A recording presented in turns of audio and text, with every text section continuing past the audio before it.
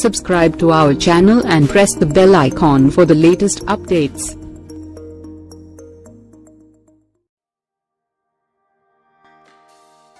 Director Sukumar తో hero Ram Charan Tej చేస్తున్న periodical movie రంగస్థలం 1985 cinema shooting ఓ కొలిక్కి వచ్చింది.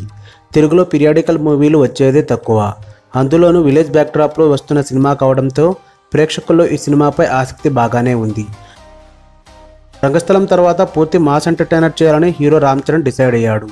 అందుకే మాస్ పల్స్ బాగా తెలిసిన బోయపాటి శ్రీను డైరెక్షన్లో సినిమా చేయడానికి ఓకే చెప్పాడు. రామ్ చరణ్తో చేయబోయే మూవీకి సంబంధించిన సబ్జెక్ట్ ఫైనల్ అవడంతో డైరెక్టర్ బోయపాటి శ్రీను షూటింగ్ సంబంధించిన పనుల్లో పడ్డాడు.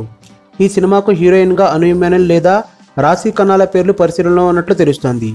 వీరిలో మలయాళ ముద్దుగమ్మ అనూయ్ power star Pawan Kalyan cinema Agnyaathavaasi, Allu Arjun హీరోగా నటిస్తున్న నా పేరు సూర్య సినిమాల్లో ఇప్పటికే హీరోయిన్గా నటిస్తోంది.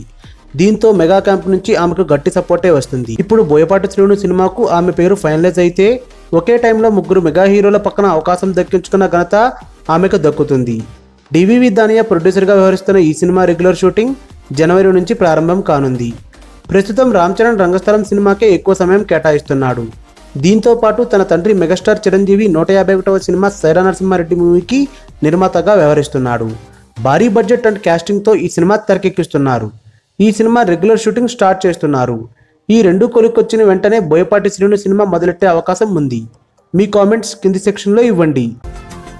ఈ వీడియో గనుక మీకు నచ్చినట్టయితే లైక్ చేయండి, షేర్ చేయండి, సబ్స్క్రైబ్ చేసుకోండి.